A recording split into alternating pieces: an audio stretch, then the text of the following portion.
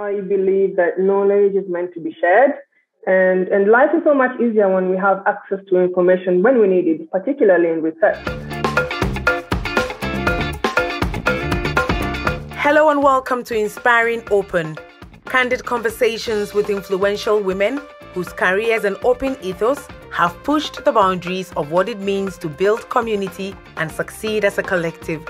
I am Betty Kankam-Boadu, a journalist and women's rights advocate. Join me as I explore the fascinating backstories behind Africa's most tenacious female personalities. Inspiring Open is a podcast series from Wiki Loves Women, a project of Wiki in Africa. Be inspired, be challenged, be bold. Elizabeth Oyange is our guest today. Her path into the world of intellectual property started when she unexpectedly landed a job with the BBC in London working with the global brands and licensing department. She later came back to Kenya to train to be a lawyer, but still effortlessly gravitated towards IP, specializing in copyright.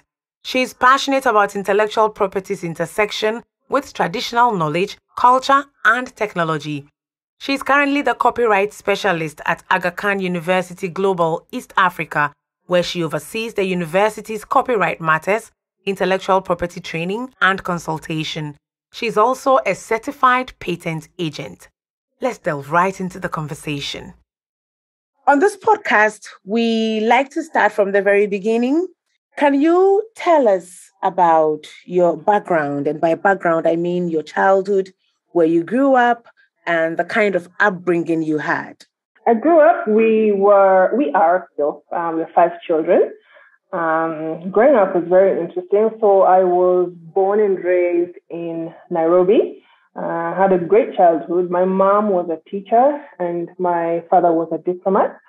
So during the holiday, she would pack all 5 of us and we'd go visit him wherever he was. It was good. Most of the time, Dad would not be there, would not be around. So he'd take maybe 2 holidays a year, and he'd either come or we'd go see him. But apart from that, it was great. We went to good schools, and I enjoyed it. I had a very good childhood, I have to say. What values were you taught as a child that you still hold on to? Definitely honesty. My father hated lies. So he is a very calm person. And he would, because he had military training, he would know how to extract truth. And once he discovered that you're telling a lie, he would break your heart into pieces. So honesty was something that we were taught from a very, very young age. And it's still something I hold dearly. I cannot stand liars and I cannot stand lying. So I think this is one of the most important attributes anyone can have, honesty, and then loyalty as well.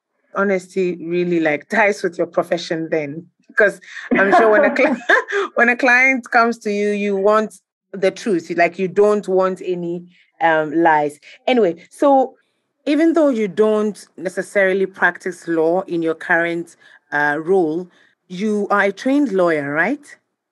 Yes, professionally qualified as an advocate of the High Court of Kenya. So, yes, for the last 5 years, I have been qualified, yes. Did you always want to be a lawyer? So, of course, being young, career aspirations change. So, initially, I wanted to be an air hostess because I wanted to just travel. I felt like the roles that air hostesses do is just so awesome because they get to see the world, and that was my aspiration until I reached about 16. So in school, I immediately dropped all the sciences because I just loved reading. I loved English literature. So based on that, the only other career that I could do, where there was a good amount of reading, would have to be law. And so essentially, I was allowed to pick my own course, and based on what I did for my A-levels, that course just led me to law. How would you describe being a lawyer in Kenya as a woman? I don't know if a woman lawyer is the word for it, but I don't know. I believe people get drawn to you for the strength of your services And, what goes around if you're an effective performer. And so whether you're a woman or a man, it should just be based on the kind of service you provide. Although I acknowledge that we still live in a patriarchal society, so both in politics and business. So most people, particularly here in Kenya, would think if they have a case, they'll probably look for a male lawyer first before going to a woman. But for the most part, the work that I've done actually has been referred to me by other women. I've actually never had work referred to me by a man. So I guess, in a sense, being a woman lawyer in Kenya depends on women to send you work and your networks as well. So if you do end up building your network to include both, then depending on your network, then you get that kind of work sent to you. You worked with the BBC. Tell me how you ended up there and what that experience was like.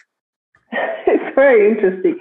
So I graduated from my master's in law in 2008, and that was just like smack in the middle of the Great Recession. And here I was sending out CVs, and I'm watching the news and just senior executives being fired, people just leaving offices with boxes. So when the banks collapsed. So I didn't really expect much when I was applying. In fact, I didn't hear back from many, but I just applied anyway. At the time, we had a 1-year-old daughter, Malena. So I just said, you know what, I'm just going to do this. So I set myself out to aim very high. I made countless applications. I got 15 interviews. So by the time I was going for the 16th one, I was like, that's it, I'm done. This is not going to happen. I'm just going to go back to Kenya. But the same day that I went for that 16th interview, they called me back the same day and they offered me the job.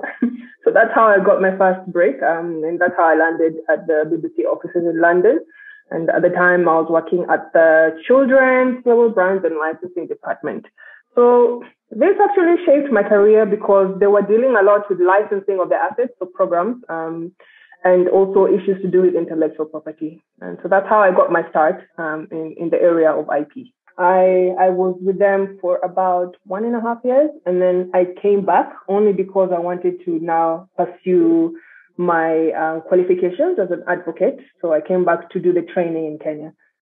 Tell me about how the transition was like, coming back from the UK and trying to get your feet back into the law profession in Kenya.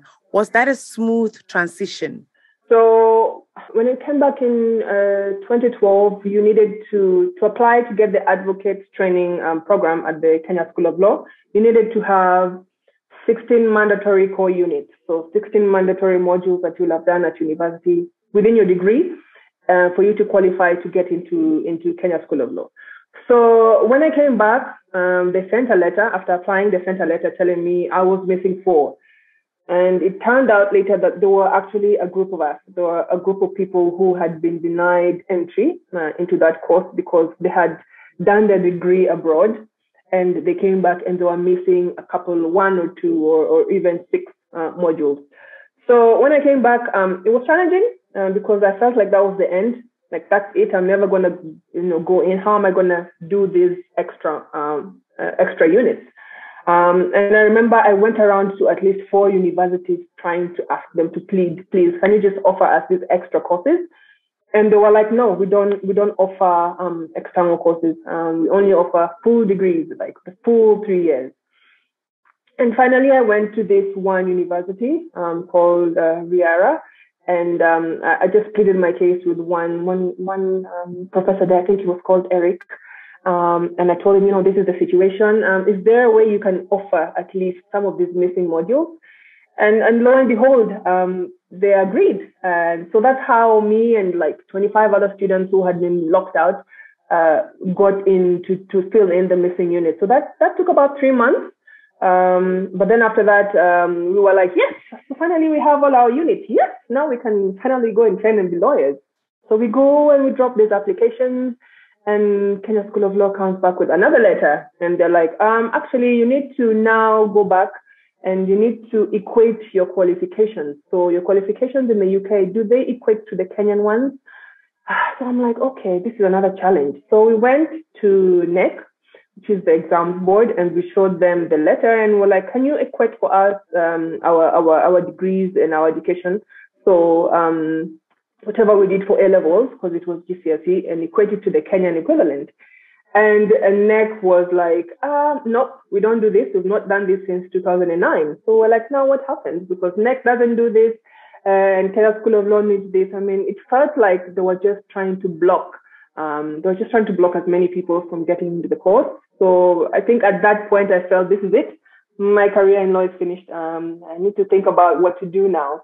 But the following month, surprisingly, I don't know what happened between then, but they did allow us now to be able to get in with the extra units that we'd done. So that was a challenge. It tested me. I wasn't so sure I'd be doing law.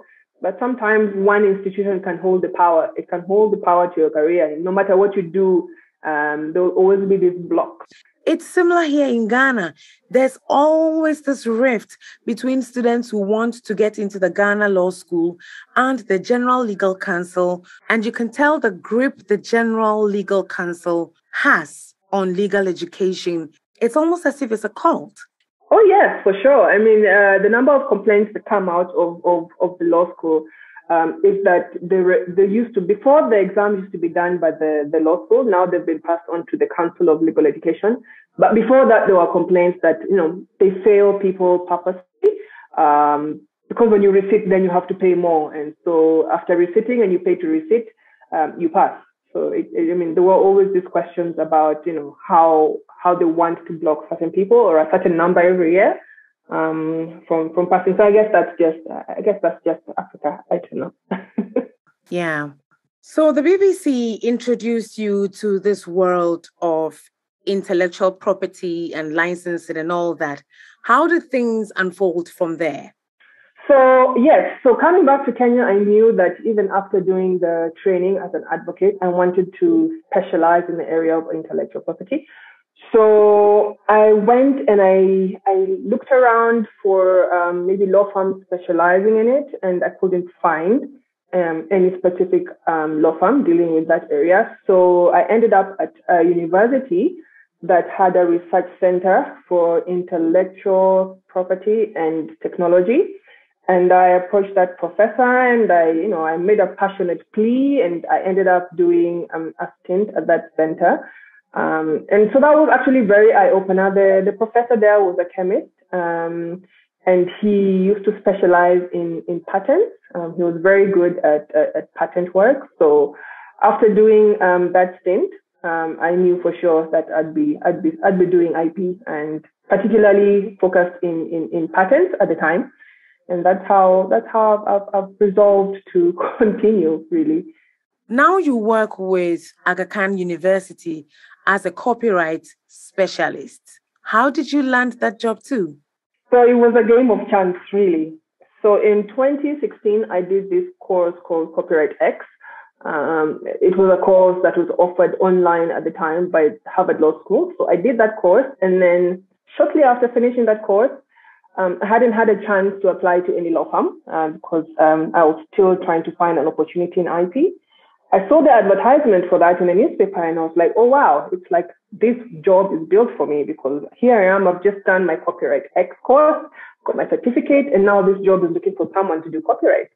So that's how I ended up with Aga Khan University. It's just like, I don't know, maybe it was destiny. I never did intend to go into a law firm. After working in that research center, I loved working in academia. So I wanted a position that would allow me not only to do research, but also to teach. And that is what I do in my present role here at Aga Khan. Can you delve a bit deeper into your role as a copyright specialist? At the moment, I manage the copyright office, which sits in the office of the university librarian. And so the copyright office caters to all our global jurisdictions in East Africa. So we have a campus in Kenya, Tanzania, and Uganda, another campus in Pakistan, and in London as well. So what we do is we train and consult on copyright matters. We run workshops, both on copyright, on predatory journals and publishing practices. We offer document clearances and requests for permissions of use. We train on intellectual property. And most recently, we have just started last month running the Copyright X AKU course in conjunction with the Harvard Law School. So, I just love teaching anything to do with IP, and I feel like I am where I am meant to be. I think that's good to know. If you are where you're meant to be, what it means is that you only give your best, and it doesn't even become like a job. Absolutely. It becomes something you enjoy every single day. Now, Liz, take us into the world of intellectual property, explaining in simplest form what that is. So generally, when we are trying to teach IP, we have to break it into three. So my specialty now is only copyright. So copyright is an area of IP that deals with creative work. So anything that's written, painted, drawn, recorded comes under copyright. Then there's the area of patents, which is more on the invention. So anything that is invented within science or technology, patents are granted. It's like a certificate that's granted by the government, and it can only last for 20 years. So in as much as I'm passionate about patents, that's not what I do now. What I majorly do now is on copyright. Although I have the skills, I have been trained by most of the world intellectual property, the WIPO courses, on patent and patent drafting. Majority of my work right now is only focused on the copyright aspect. And I feel I should mention, although I said that I don't do legal work, so at the moment, I'm actually knee-deep in legal work. So the legal officer, she went on maternity leave. So I'm sort of covering the legal office at the moment. I can never seem to run away from law. It always seems to find me. So I am covering the commercial aspect of law for the university at the moment, which is enjoyable. I enjoy law. There's great research. But my foot is largely in the copyright space of IP. Do you find a lot of women in the IP industry in Kenya, for instance? In Kenya, women in the IP field, we are not that many. When you go now into the specialized areas like copyright, no, we're not that many. When you go now further into IP and go into the patent field, no, we are not. So in terms of IP, I'm not sure. Most women, I think, in law prefer to do the other areas of law. Maybe the commercial law, it's more lucrative. Maybe there's more work there. But when you look at IP in Kenya, you don't find that many women. I know a handful of women doing IP. But I can't say one who just specializes in copyright or one who just specializes in patents. So maybe there's a need for advocacy, particularly for women who are doing law.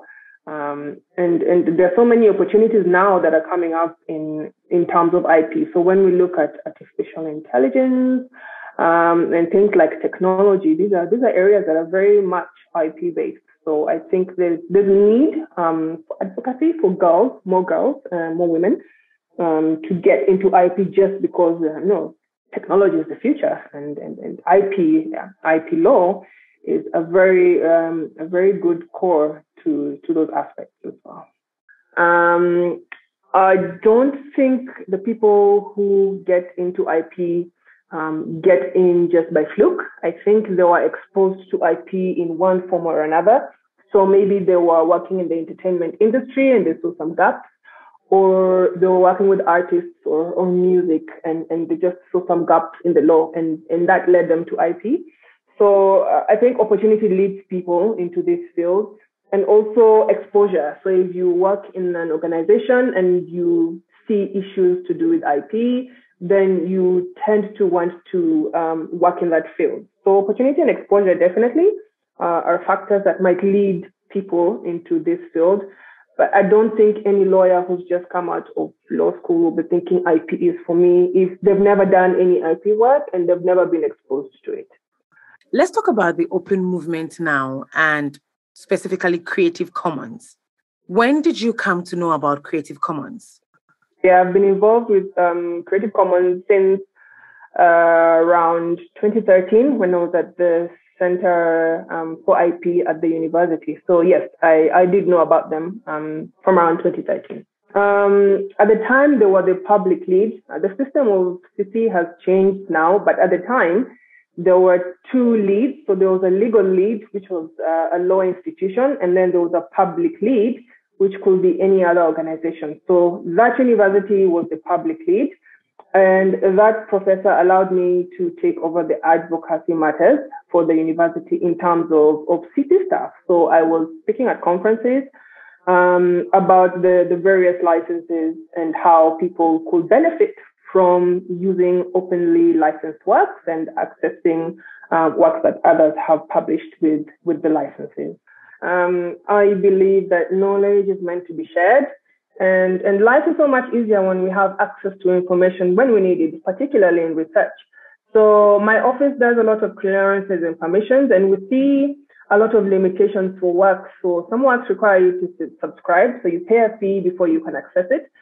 And there are some authors who publish and then come back to try and use the work later, but then they find out that they can't actually use the work. They have to go back to the publisher and request for permission. So definitely the area of open access is important.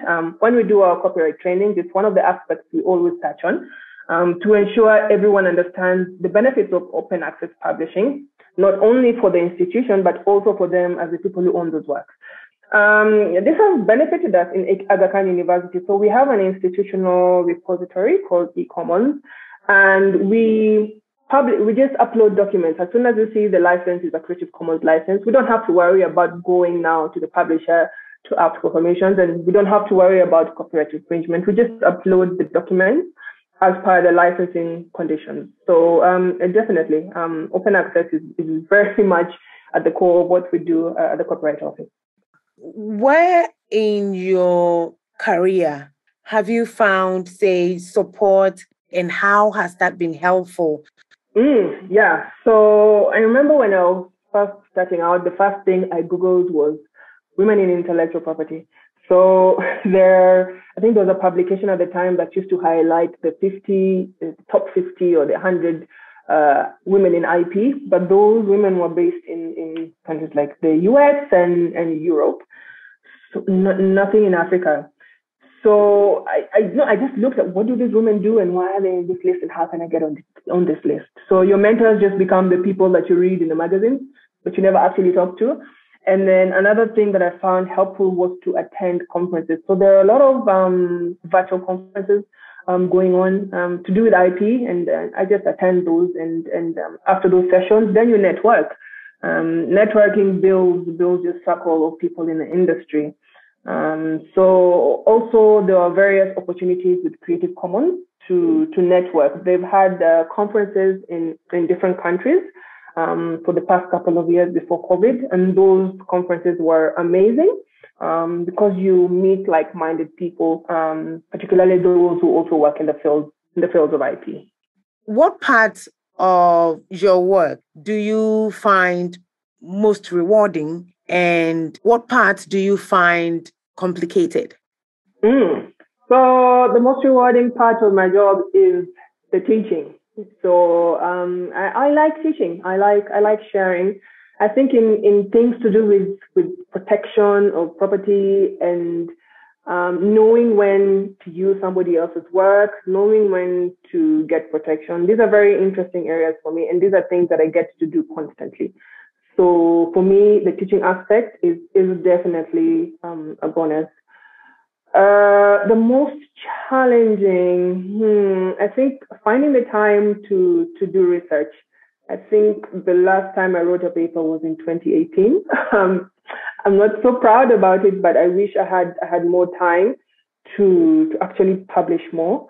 So the challenging thing is to find the time to do effective research and to publish more information in that area.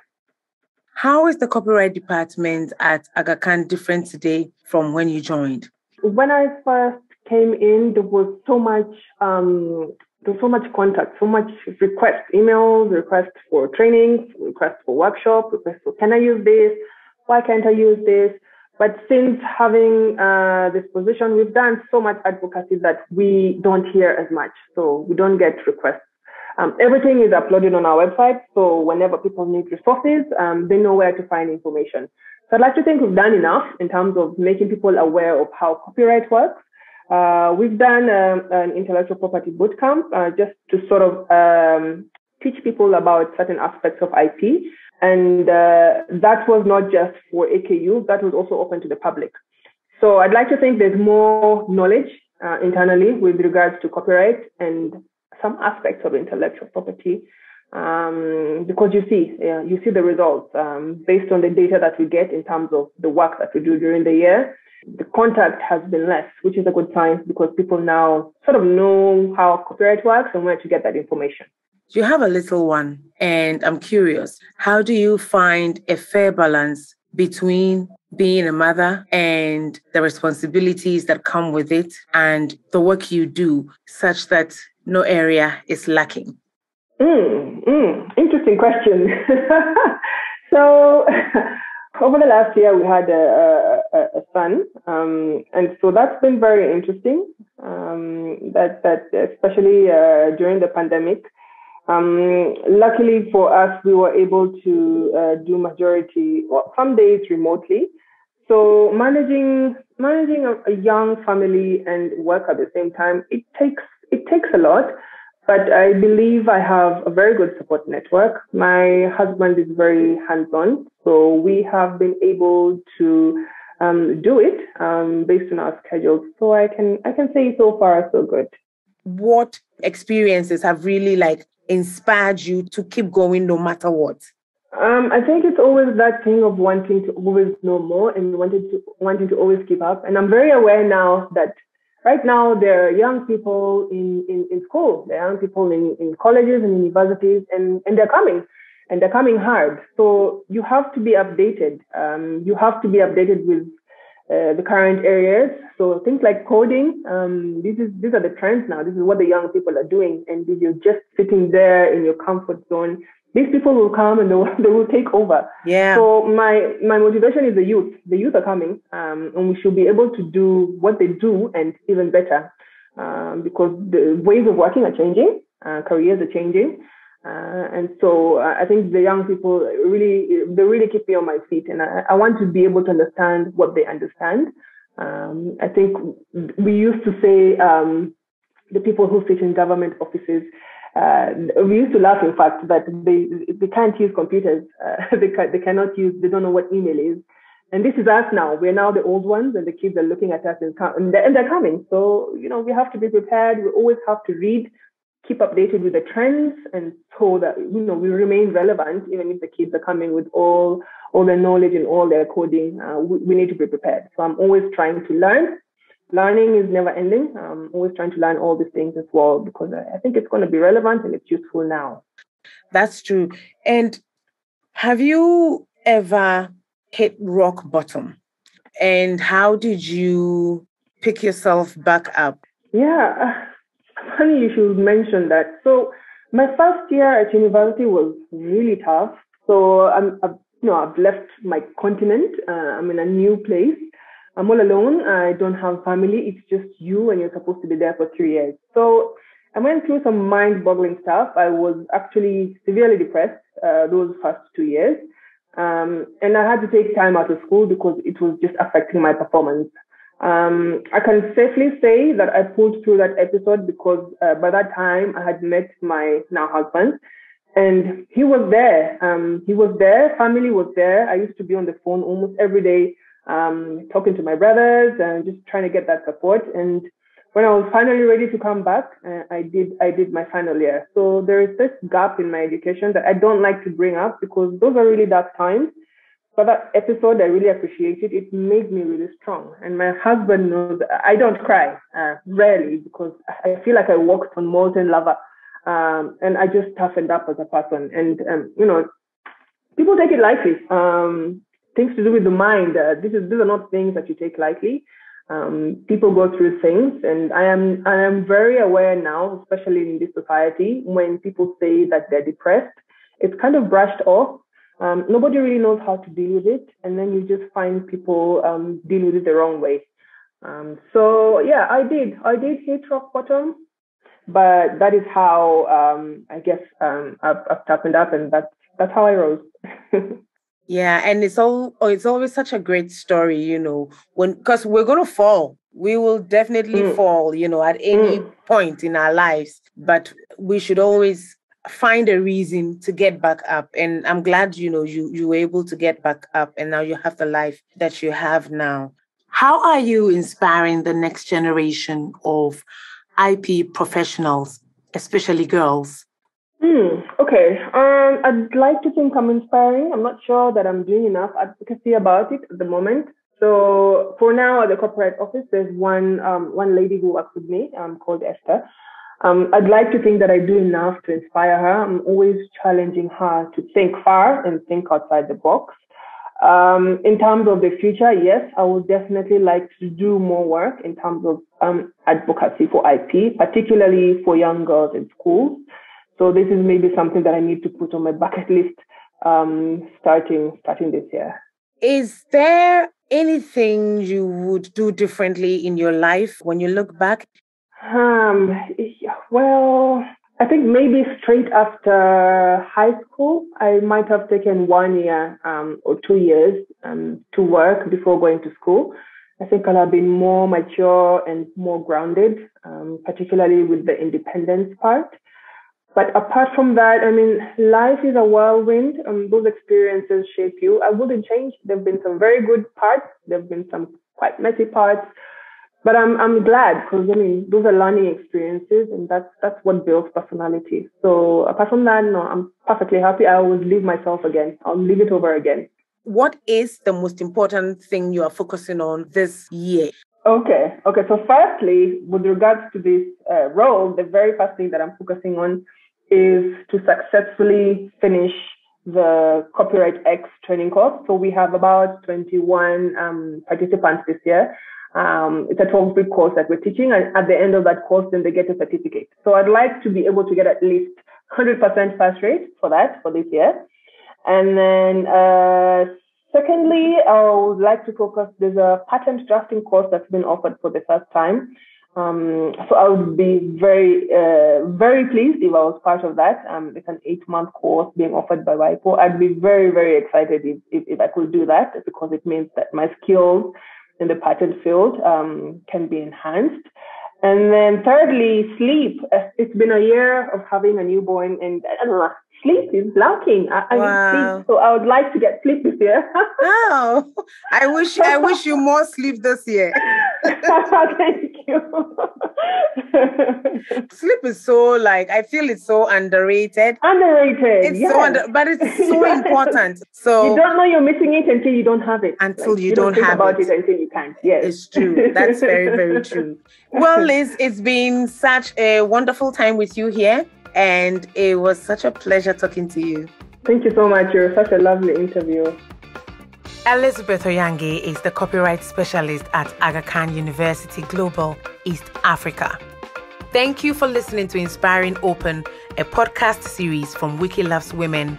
This first series of Inspiring Open was funded through the International Relief Fund for Organizations in Culture and Education 2021, an initiative of the Chairman Federal Foreign Office, the Goethe Institute, and other partners, and an annual grant from the Wikimedia Foundation.